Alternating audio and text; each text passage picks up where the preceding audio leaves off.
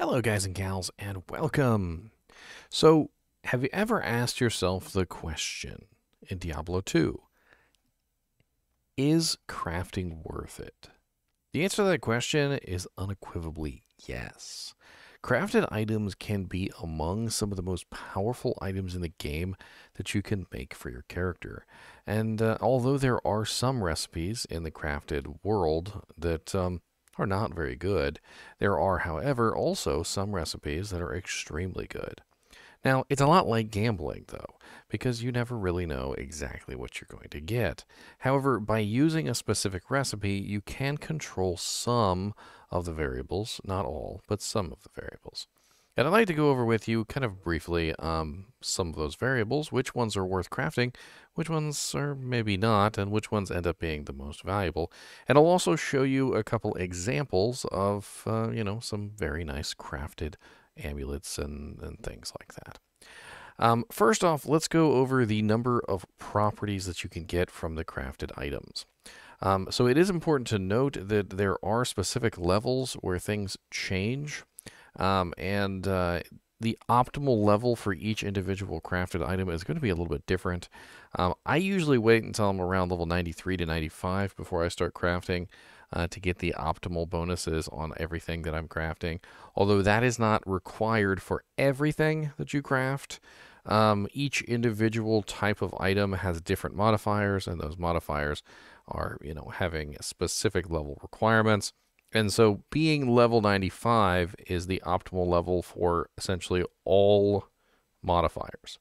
Once you're level 95 and you craft an item, you can get every single modifier basically in the game at that point. Now, there are specific things that go on when crafting items that have high Q levels. So, for instance, right here you see how it says a Q level of level 86. You might be wondering what the hell it's talking about. But a Berserker Axe is a relatively high-level item.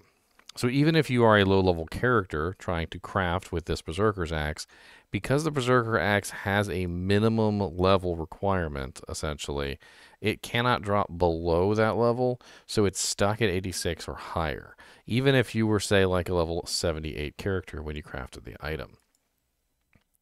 Now, what do you need to get into crafted items? Well, it's pretty simple. And let's start with some caster items because they tend to be the most popular. And let's go to probably what is the most popular crafted rune word in the game. Or, sorry, rune word. Crafted, that would be cool, crafted rune words. Crafted recipe in the game, which is the caster amulet. Now, as you can see, it doesn't really cost a lot. It is a magic amulet.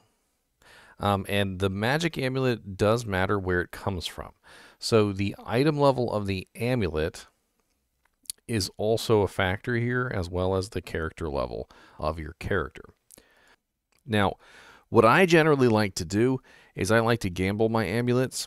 That way, they are being gambled with the same character that is crafting the item. So the I level of the amulet and the C level of my character are the same. So my level 99 character, for instance, that I have this season, can buy a magic amulet with the highest eye level possible, and then I can craft it using that high eye level or C level character, getting me pretty much every single modifier that I can possibly have. Now, increasing the number of modifiers that you have is not always a good thing. Because it's like a gambling thing, right? So the more numbers you have in the pot, the less chance you're going to get the numbers specifically that you want.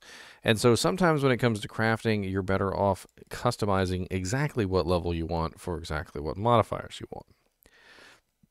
Now, with the caster amulet, the reason why this amulet is so popular is because, as I was talking about earlier, choosing a recipe means that you can choose to limit the variables. So what are you limiting the variables to with the caster amulets? You are limiting the variables to 5 to 10% faster cast rate, regeneration of mana 4 to 10%, and a bonus mana of 10 to 20. This means that these modifiers have to be on the item.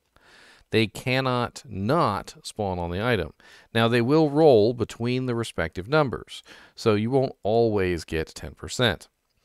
Now, the really interesting thing that goes on with caster amulets is that these rolls are separate from any other rolls that the amulet may have. So, for instance, if an amulet were to normally roll with 10% faster cast, that would be a separate roll from this 10% faster cast. And because of that, you end up with a total of possibly 20% faster cast. And to give you an example, I'm going to pull up a pretty sexy caster amulet. Give me just a second. So this particular amulet was traded off by Ang Song Clue 905. He actually posted this one for us. And as you can see, this is a crafted paladin amulet. Very, very sexy. Not only did it roll +2 paladin skills, which is very important, it also rolled 10% faster cast, and it rolled 10% faster cast on the actual blood recipe for a total of 20%. It got a very nice roll on the strength with 20 and 86 mana with the 10% regenerate mana as well, which is also cap for the amount of mana that it gets. The 86 mana is combined with the 10 to 20 that rolls on the blood, which means that it also rolled mana as well, which combined together with that mana effect, adding to even more mana. And this is just one of the many, many, many amulets that you could make, many, many crafted items that you could make that are absolutely amazing. And there are tons of fun things that you can do. Like caster rings are pretty cool if you can get yourself a very nice caster ring. Caster amulets, as we just went over, absolutely great. And as you can see, we have pretty common recipes here. With this particular one, you notice perfect amethyst, perfect amethyst, perfect amethyst. So all caster recipes are going to require perfect amethysts. We also have, of course, the magic amulet or the magic ring, which, like I said before, I usually just like to gamble. And then any jewel has to be magic or rare, and of course, jewels can only be magic or rare. I've actually tested this with rare jewels. It works with rare jewels too. Just don't transmute a bunch of jewels that are actually worth stuff. You know, take a look at the jewels and make sure you're not just destroying nice ones. And then the only thing that really changes between the caster recipes is the rune required. So as you can see, the ring requires an am, the caster amulet requires a row. And if you go up and you take a look at the caster belt, that one is also pretty nice with an ith rune. You could make some pretty nice caster belts because these have 10% faster cast on them, potentially. And not only that, but a little bit of regen and some mana as well. And if you can get them with some really nice modifiers, like, for instance, faster hit recovery, strength, life, mana, so forth and so on, you can usually end up with a pretty sweet little belt. And occasionally you can get it with like 1 or 2, sometimes even 3 resistances, depending on how well it rolls. Caster boots can also be very nice. I've seen a lot of characters make some pretty nice caster boots. Another very good one is blood items. So the blood gauntlets, which is one of the best ones in my opinion as far as crafting recipes goes. These are absolutely excellent because, number one, they can roll crushing blow of 5 to 10%. They can also roll lifesteal up to 3%, and they have a decent amount of life on them as well. Now, the lifesteal can actually stack with lifesteal that comes from the gloves themselves, so you can end up with a very nice pair of 6% lifesteal gloves, and you can have 10% crushing blow, which is a very nice combination for pretty much any melee or range character. Having 10% CB and 6% lifesteal is already going to be great. Now, I'm going to give you guys an example real quick. Here's a pair of Shadow Knuckles that were crafted using the blood recipe. And as you can see here, they have rolled exceptionally well. They have +2 javelin and spear skills, which this can roll into a couple different things. You can end up with +2 jav, you can get +2 bow and crossbow, you can get +2 passive and magic, which does have some use now with the spears ons, and just in general, that +2 skill is absolutely excellent to get on a pair of gloves. However, it usually needs to be accompanied by 20% increased attack speed because all of these classes are generally looking for that increase in their attack speed as well. It rolled with 3% life, so it was cap on the lifesteal for the blood recipe, but did not get the additional 3%. It has 9% crushing blow, so 1% off of perfect. And then it has a little bit of defense, some strength, and it rolled 17 on the life, which isn't too bad for the blood recipe. And as you can see, just a absolutely solid pair of gloves. Now, these are missing resistances, and this is definitely something that can change depending on how your roll is going to go. But keep in mind that when you're crafting blood gloves, there is a potential that you can end up with something just as amazing in this, if not even a little bit better than this pair of gloves. And that's why blood gloves tend to be a very, very awesome recipe. There are other blood items that you can make that are pretty good too, like for instance the blood rings. Blood rings tend to be pretty sweet, and it really comes down to the fact that they're guaranteed lifesteal, which means that you end up with a lot of dual leech rings. And I'll see if I can find you a good example of those as well. So here's a good example of a pretty decent craft for a blood ring. And what we have here is we have attack rating, which is very important if you're a melee or ranged character. Now, not every character needs attack rating, so don't immediately toss a blood ring just simply because it doesn't have attack rating. There are certain characters that don't care about attack rating at all and would much rather have other stats instead. However, we do have a dual leech here, so it's a 6%, 3%. Now, it could be a little bit better on the life leech, but a 6% mana leech ring is actually very, very nice and can sustain a lot of characters.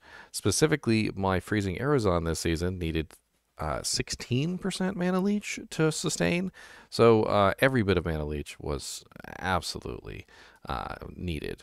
And as you can see here, we also got, not only with attack rating and dual leech, we got 25 strength, which is pretty amazing, a little bit of life with 19, and a resistance, which is fire resist 24%. Now, you can also get other things, like you can get all resistances, you can get minimum damage, you can get all sorts of very cool effects. And I have another ring here, which is not a dual leech ring, but it is a very interesting ring in the way that blood rings can roll. And this one particularly has to do with minimum damage. So this one is the Rune Whirl, and of course the name doesn't really matter. It's random when you create the ring. But as you can see here, we have 9 to min damage, and I've crafted a couple rings like this, by the way. Quite a few, actually. This is 9 to min, 46 attack rating, 2% lifesteal. So what we have here is we have a minimum damage, which is at basically the cap. I'm pretty sure 9 is capped for rare and crafted rings. And this is extremely good for characters that are building minimum damage. We also have 3 strength, 15 dex, 16 life, and 7 all res. Now, this could have rolled a little bit better. The lifesteal could have been higher. It could have been dual leech, for instance. The strength could have been higher. The dex could have been higher. The resistances, the all res, I believe that rolls as high as 11 for rare rings. And this is the kind of stuff that you are going to be looking for. Now, there are some other interesting things that you can make, like blood amulets. Now, blood amulets have the passive effect here of 5 to 10% faster run walk with life leech and life. Now, the faster run walk is really interesting because there are characters that will build a faster run walk character.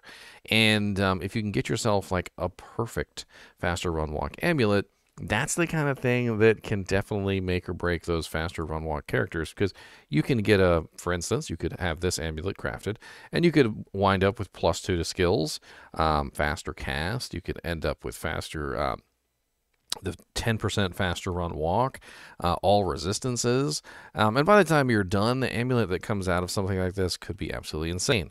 And this is really what it comes down to, is you choose the recipe to have the effect that you're looking for.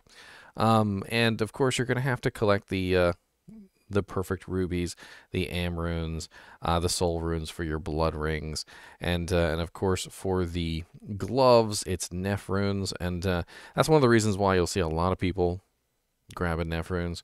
Now, as you can see here, though, you see it says heavy gloves, sharkskin gloves, or vampire bone gloves. And earlier I was talking about gambling the rings and amulets as the basis for your crafts.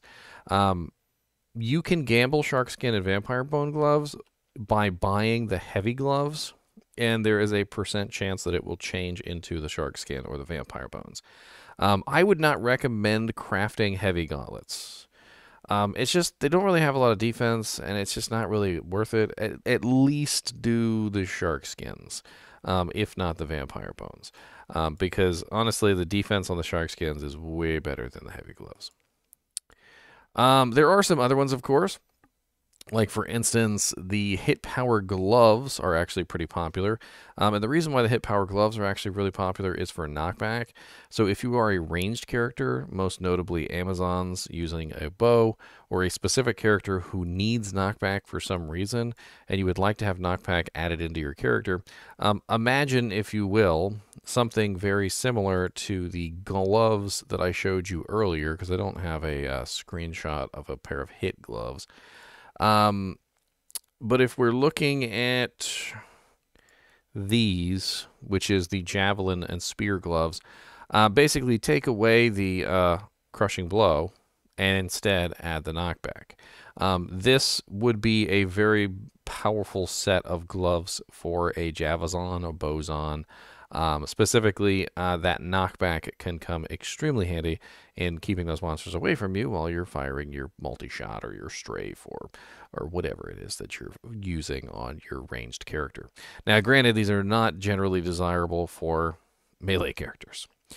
So, yeah. There's really not a lot going on this particular tree that I like to make as far as crafts goes. The hit power tree is a little odd. The boots aren't like entirely terrible because they do have the 5% chance to cast level 4 Frost Nova Windstruck. And if you can craft a decent pair of boots that has, like a faster run walk, faster hit recovery, and some resistances, it's nice to have the Frost Nova Windstruck on there because it does help you out just a little bit. Everything else on this one is a little not so great. Like, I don't usually mess around with any of this stuff. You could potentially try and make yourself the hit power ring. Try and go for one of those like dual leeches with some interesting effects. And like I said, it does have the Frost Nova Windstruck again. Frost Nova Windstruck is a surprisingly good defensive mechanic because it chills everything around you. And obviously it triggers when you get beat up. So the more you get beat up, the more it triggers and the more it tries to save your life, which is handy. Now, safety items are actually very interesting, and there is one particular recipe in here that I have rather enjoyed trying to get like a sick amulet with, and that is the safety amulet. The safety amulet uses Thul runes, and the safety recipes all use perfect emeralds. But basically, the reason why I'd like to make this recipe is because of the 1 to 10% chance increased blocking, which severely lowers the total dexterity requirement for any character that is using the amulet. That 10% increased block is a huge percentage comparatively to how much dexterity you would have to put in to obtain that same amount. And that means that you don't have to put in as much dexterity into that to hit the 75% block chance, which means that you can take that dexterity and put it into your vitality instead. So if you can get yourself a absolutely godlike safety amulet, +2 skills, 10% blocking, all resistances, a little bit of strength, a little bit of life, so forth and so on, you can walk away with a very, very, very, very nice amulet that is going to not only increase your life by reducing the cost to increase your blocking to 75% chance, but it's going to make you far tankier in the process. Gives you a little bit of DR, gives you a little MDR, gives you blocking, and of course, depending on what the modifiers are, can be even mo sexy. The safety shield is actually the only item in the game that has magic resistance, so it's very interesting to point that out. I wouldn't necessarily say that you need to do like that shield for anything. I just thought it would be a nice little like thing to point out is that the safety shield is the only shield in the game that has magic resistance. It's the only item in the game that has magic resistance, actually. So, like if you ever wanted to just like for some reason have some extra magic resistance, well, there you go. That's how you can do it. And not all of these are going to be useful. The safety helm is kind of garbage. The safety boots are there. I mean, you could make them if you wanted to, but I don't really know if they're going to be really that great. The safety gloves don't really have anything special on them, except for the enhanced defense and the cold res. And so what it really comes down to is the safety amulet, honestly. Like, it's really one of the better ones. Now, the safety ring is not, like, absolutely horrible with its 1 to 5 vitality and its DR and MDR. But if you're going to craft rings, you'd probably just be better off doing the blood ring, which has life, lifesteal, and strength. Or even the caster ring, which we were talking about earlier, which has energy, regenerate mana, and plus to mana. Overall, I mean, there definitely are some very sexy caster recipes, which is one of the reasons why you will find that people so highly value their perfect amethysts. Perfect amethysts are required for all caster recipes, so everybody wants those. The blood items, there are several blood items. The blood ring, the blood amulet, and also the blood gloves. And honestly, even the blood belt is not halfway bad with the open wounds 5 to 10%. So as you can see, perfect rubies are also relatively well sought after, which is the reason why you can trade perfect gems for items. Like in the game, if you've ever actually played around with it and went into a game and traded, you can be like, okay, I got 40 P gems for, such and such item. And people will come in and they will give it to you because they want to try and craft these items. And to give you an idea of how valuable these items can be, I happen to know for a fact how many runes this particular amulet that I showed you earlier traded for.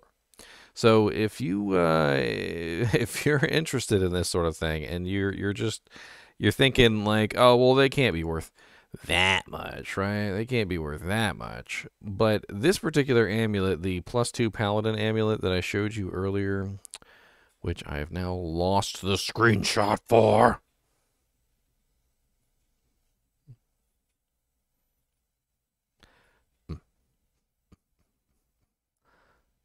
Really can't find the screenshot? This is amazing. There it is. It's this one in particular. I actually pulled this up from my video. He said that he sold this back in February/March. I don't know why he has /March again. Maybe it was toward the end of the month. But he said he sold it for 33 burr runes. Okay. That is the kind of value that you can potentially get. And so if that doesn't explain to you why people are willing to trade items for the perfect gems, I don't know what will. Because people really, really, really want to have, something like this. This is like the amazing stuff that you can potentially craft with, with these recipes. And I have spent countless hours crafting, for the kinship as a whole. And usually what I do is I pretty much just give the items to the kinship. I'm more interested in decking out our kinship with, like all the bedazzled gold and platinum chains and everything. So I'm looking to enrich our group. But if you were crafting and you ended up with something like this, well, you've pretty much just decked out all your characters in enigmas, got like full equipment for every single character that you ever wanted at that point. I mean, granted, not perfect gear, because that is a piece of perfect gear, the paladin amulet that I just took off of there. And but it's really rare. I'm not going to lie to you guys. I'm not going to tell you guys that you're going to get into this crafting and like the first amulet that you make is going to be worth 33 burrs, because that's not how it works. It wouldn't be worth 33 burrs if it was easy to get. All right. But the question that we asked ourselves at the beginning of this video is crafting worth it? And the answer to the question is yes. Unequivocally, yes. There are definitely 100% some amazing, ridiculously amazing items that you can craft and have very high value. Not only just to you, but also trade value to other players. Anyway, as always, I do appreciate you guys and gals watching my videos, and I hope that I've enlightened you guys a little bit about crafting. And for those of you who may have never dived into crafting, maybe now you will. As always, thanks for watching, and keep watching.